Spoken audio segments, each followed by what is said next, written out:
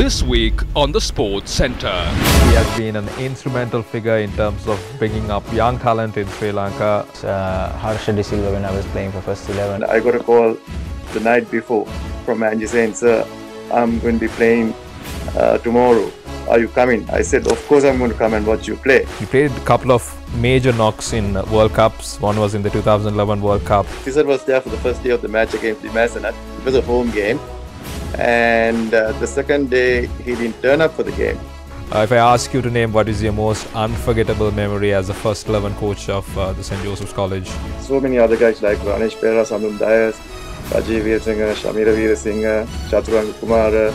And I need to be proud of my school as well, because we did not give it up in the second innings. There's a guy called Thisara, who was a wicket-keeper, went on to score a century. It was the Murali Vas Trophy. Sri Lanka Women's Cricket is in higher standard. So I think that's his specialty for me as a coach. Wow, that's a lot coming from the legend.